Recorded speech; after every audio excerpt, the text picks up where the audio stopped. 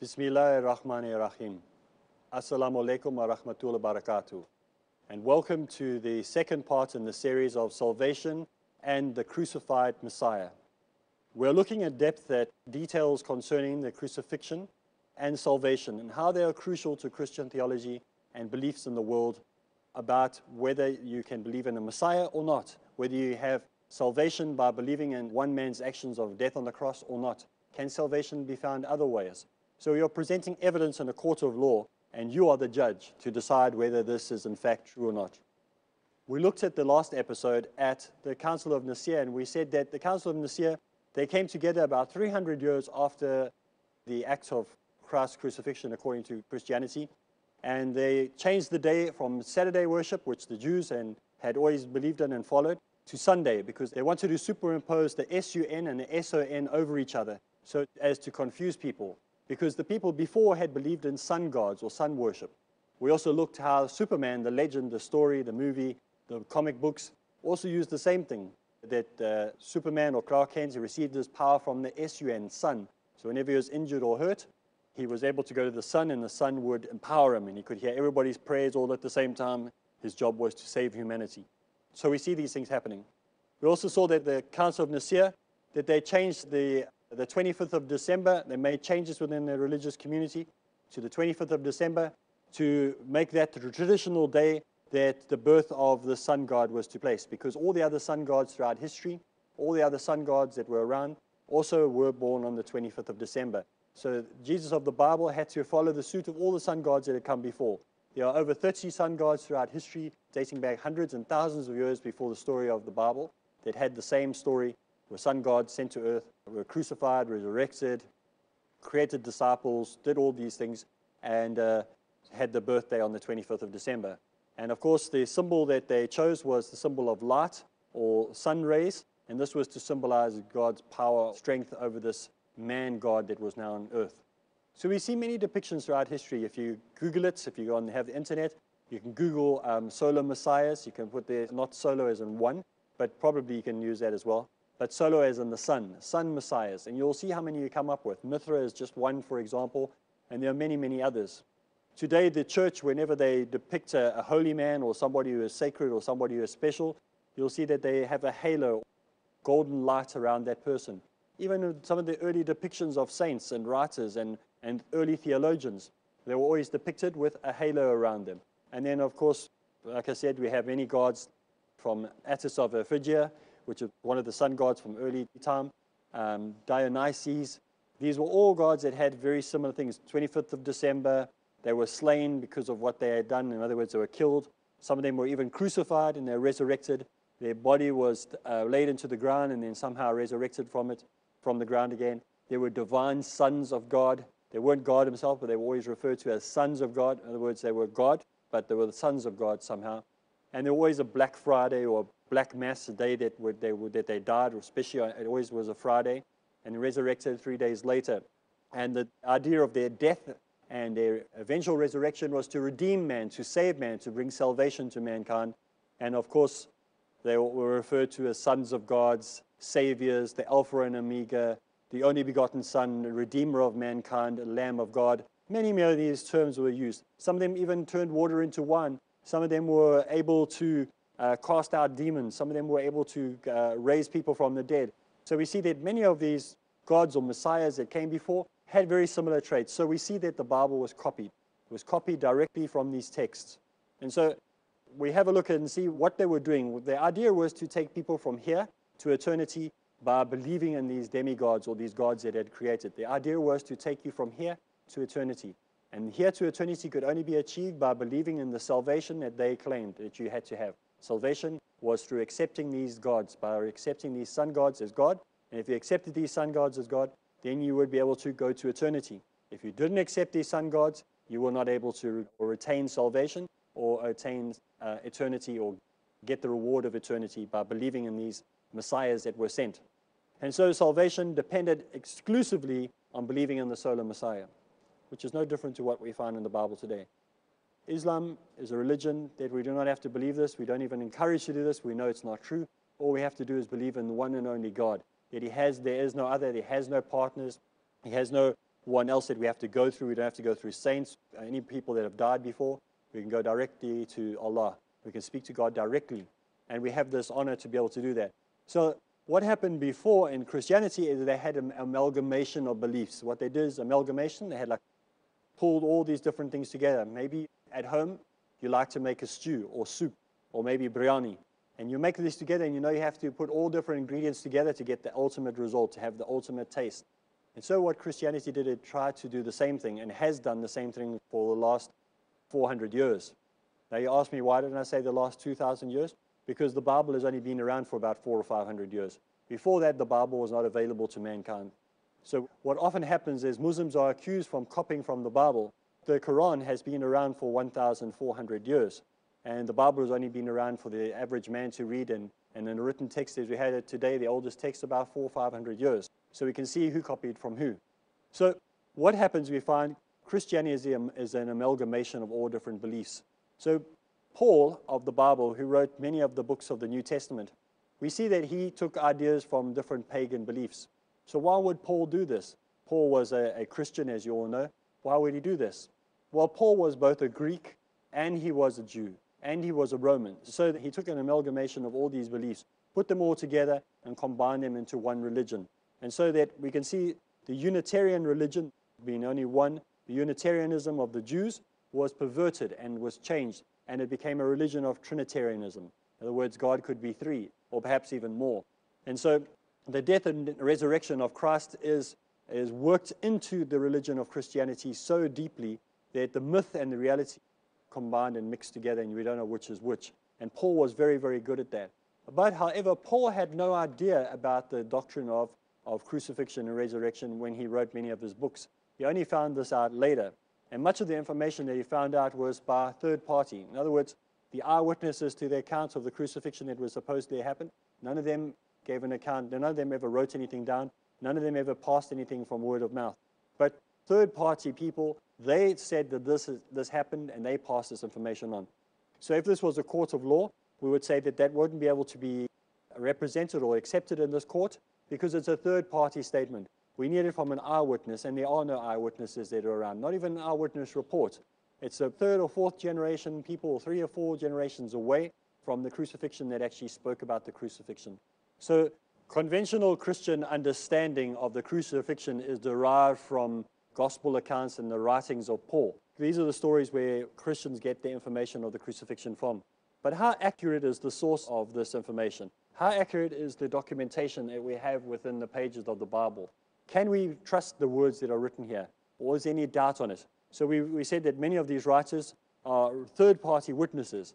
So is this source, is this book reliable? Can we take this information written in Matthew, Mark, Luke, and John concerning the crucifixion as trustworthy?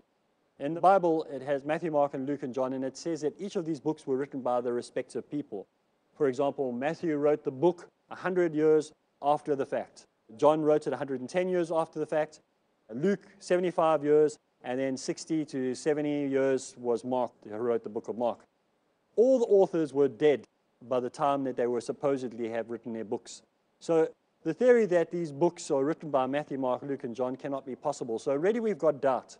All the books that were written, Matthew, Mark, Luke, and John, were written after the death of the people. So the manuscripts were later added, who these people were. Later the manuscripts had on the heading of them Matthew, Mark, or the Gospel according to Luke or John. They were not there, so the original Gospels were not written by the people that they said they were written by. Let's look at the Gospel of John. Who wrote John? Do you remember John is like the middle of the road, so we're not taking the one that's the oldest, not the one that's youngest, we're taking the middle one, just to get a comparison. The book of John was written in Ephesus, and it was written about 110 to 115 years after Christ, his supposed death and resurrection. John of Zebedee was beheaded by Agrippa the first in 44 CE. So that means he was dead for 60 years, and he was killed, accounts is recorded. He was dead for 60 years, then he wrote the book only. So how is it possible that somebody had his head chopped off and was dead and was lying in the ground for 60 years, was somehow able to put his head back onto his body, rise from the dead, write the gospel, and then climb back into his grave again? It's ridiculous. So we all know that this is impossible, this could not have happened. So John, the writer of the gospel, could not have written the gospel unless he was alive. And he wasn't alive, he was beheaded and dead. So who knows who the actual author is? We're going to take a short break, and inshallah we will come back and continue looking at who wrote these books in the Bible. Assalamu alaikum and welcome back. We are continuing our study of crucifixion and salvation and human history, and looking at the relevance it has to Christians and Muslims today. And we've said that already we cannot trust many of the writings because, for example, the Matthew, Mark, Luke, and John were all written way after the person died. And we just looked at the Gospel of John and how he was beheaded 60 years before he supposedly had written the book. So he was beheaded and dead, and then 60 years later he somehow came out of the grave and rewrote the book. So we know that the book of John was impossible to have been written by John himself. Bart Ehrman, who is a theologian of Christianity, he says in one of his quotes, he says, "He who compares one manuscript to another, no two copies agree in their wording." In other words, when you take two manuscripts dating from the same book or the same writings, say we had to take the book of Matthew, and we had to take two manuscripts of the book of Matthew and put them next to each other and compare these two manuscripts that were copied, not one of them agrees in the wording. That means there are so many variations, so many differences that they don't even agree on the same manuscripts. Today we can take the Quran, we can take the manuscripts dating 600 years ago of the Quran, we can take manuscripts dating 1,400 years ago, and we can put them next to each other and they'll agree on every single dot, every single comma, every single sentence will agree with each other without a difference, not one discrepancy. However, you cannot do that with any of the Christian documents. Even the copies, you cannot put them next to each other and they'll agree on the wording. The same quote, Mr. Ehrman says that there are 200,000 and 300,000 variations amongst all the manuscripts. And there are more variations in the manuscripts than there are books in the New Testament. In other words, there are so many variations and so many differences, they're not even in the lines they agree with each other. So how were these books put together? If there are so many variations and so many differences, how were these books put together? Now, the Interpreter's Dictionary of the Bible, it says, "It is safe to say that there is not one sentence in the New Testament in which the manuscripts and tradition are uniformed, or wholly uniformed." In other words, this is, if you pick up the Interpreter's Bible Dictionary, which you can get at any Bible bookshop, so you can go, these are books that the Christians use to study the Bible from, it even says that there are not even one sentence in the New Testament that are uniformly aligned, that they agree on what they say from one copy to the next. The original copies of the New Testament books have, of course, long since disappeared. This is what we've also attested by the Bible Dictionary. Bible Dictionary says there's not even copies of these books around. So many of the original books have gone. They have disappeared. They're no longer around. Somehow they've disappeared. And of course, there are many reasons for why these have disappeared. Some people have claimed that they would disappear deliberately so that no one could ever find the originals. And they can say, no, these were quoted from the original. That's one way. Some people say they're degraded over time. There are many different reasons. In the first place, these writings were written on papyrus. This is what we are told. The first place, they were written on papyrus. Later, they were written on parchment. Some people say they were written on clay, and so on and so on and so on.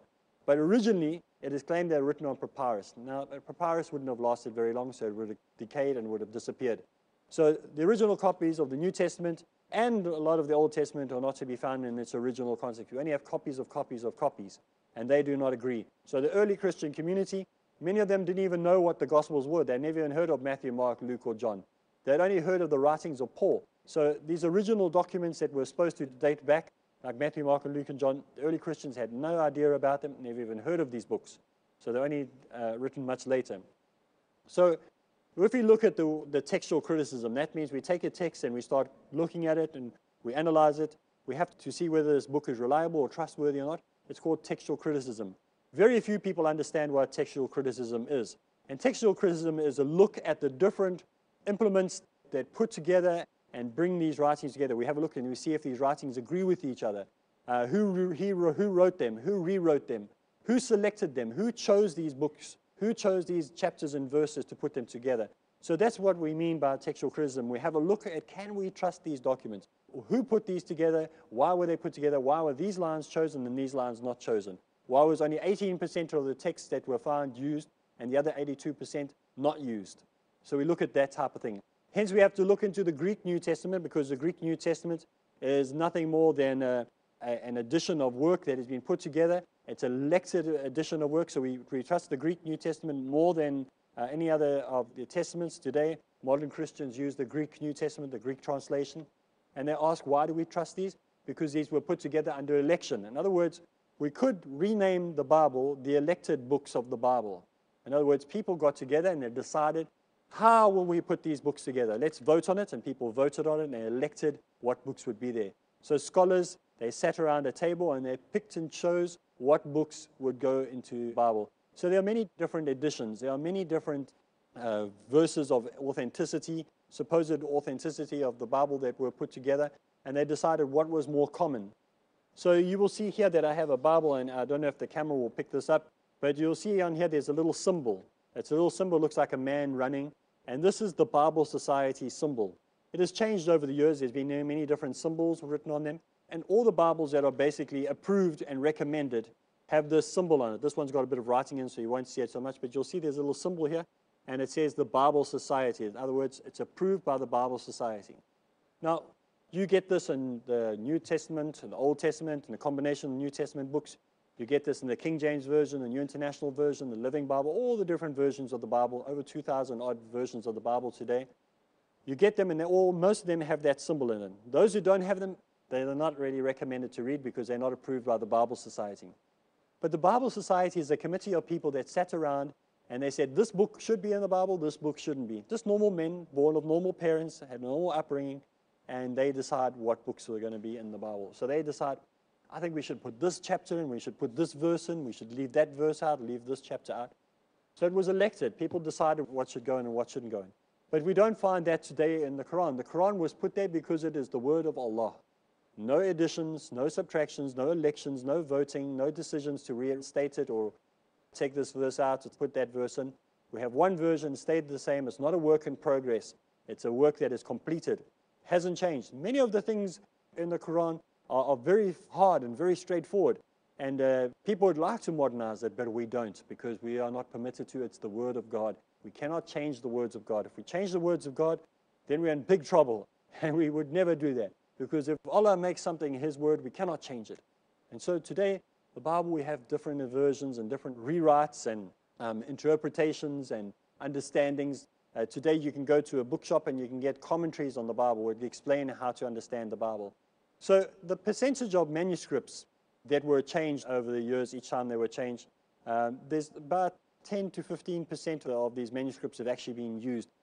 What I've been told, and I'm not sure if this is 100% true because there's still many more manuscripts being found and gone through, but they say there's about 6,000 manuscripts, that only about 10 to 20% of it has actually been used of those 10-odd thousand manuscripts.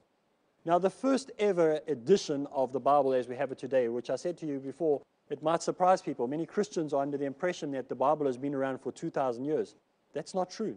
The first ever edition of the Greek New Testament was only available in 1516, and it was available for mankind to read for the first time. And we found that many of the scriptures, many of these verses that are found in the 1516 edition were corrupted manuscripts, and compiled of the New Testament were corrupted manuscripts that were not found in any of the other manuscripts that were found. And so we found that these manuscripts cannot be accepted. Many of them are right, yes, the vast majority of the information is true from what we found in the older manuscripts, but a lot of it is not reliable. And so several of the pieces that have been added into the 1516 edition of the Bible were not original. They were not from the original copies. In fact, when I say original, I don't mean the original text because we don't have them, but they're not from the original copies. So 1516 edition wasn't very trustworthy. So the Gospels we find already are unreliable. We can find that the books, first of all, were hearsay, third-hand information. Second, the books were written by people that do not want to admit that they wrote the books. Imagine you wrote a document and you gave it through to somebody. Maybe you wrote a police statement to the police and you were not prepared to put your name on it. You wouldn't trust it because you say this is unreliable. So first we found that the text was unreliable because the person wasn't prepared to put their name on it. And also we found that the names were attributed to those books could not possibly have been because those people were dead, in some cases over 60 years, some even over longer than that. And we saw as well that even those texts that we have only date to the 1516. So they're not very old texts. That was the first time mankind could pick it up and start analyzing for the first time. Now, the Gospels, as we have seen, are unreliable because some of them don't have the same information. They miss out valuable information that the one Gospel has that the other Gospel doesn't have. I'm not going to go into too much depth on that because we've done this in other episodes and other series relating to those Gospels specifically. But there are vast differences between one Gospel and the other. And so no writer of the Gospels was found before 160 AD. 160 AD was the first time any of these Gospels appeared on the scene. So anyone before 160 AD knew nothing about the Gospels. Matthew, Mark, Luke, and John, nothing of that was known. So the writers of the books of the Bible who wrote before 160 AD, like Paul and others, they had never even heard of the Gospels. They never come across the Gospels. So they had no idea of the crucifixion. They had no idea, text-wise, that the crucifixion was written about. They had no idea of the resurrection of Christ text-wise because it had never been written. And so the idea of salvation depending on the work of the cross was not a concept that Christians up to that time had any understanding of. So if you read many of the commentaries dating to recording the writings of the Paul, you'll find that none of them will say that he understood the concept of salvation depending on the cross. So many of the church fathers only started adding this part of the doctrine in much later. And still today there are many people who say that salvation can be separate from the cross.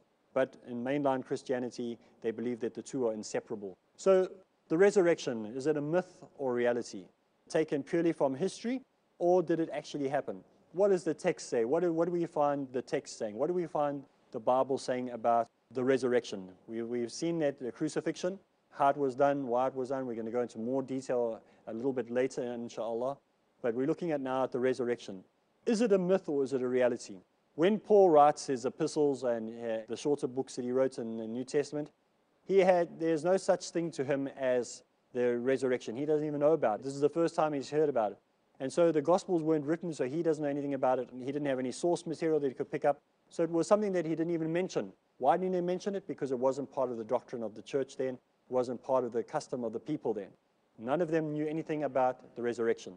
So this means that the account of the resurrection, that Jesus was crucified and died and was resurrected, was unknown to Paul at the time.